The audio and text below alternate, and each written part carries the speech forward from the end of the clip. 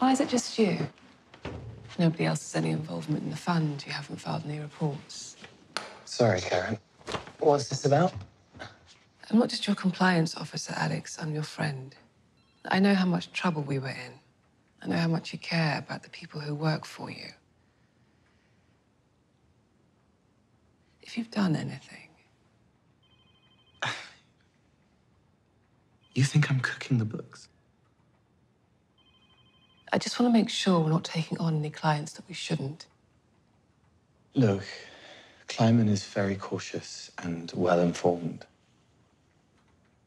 We've been discussing potential investment opportunities, but there's not much going on right now.